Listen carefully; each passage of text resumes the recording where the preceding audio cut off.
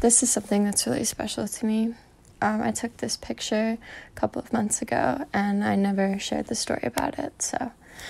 This van is almost always parked in front of the church I walk past twice a week to get to class. The church is haunting and dark and tall, and the van is stark white in the rain and full of dirty advertisements proclaiming Jesus saves, God is the only way. You cannot kill life, for he created it, and yet the very image of God peeling off the packing tape prison of the front rings truer than any paper printed, any stained glass window saint, any otherworldly and unforgiving love.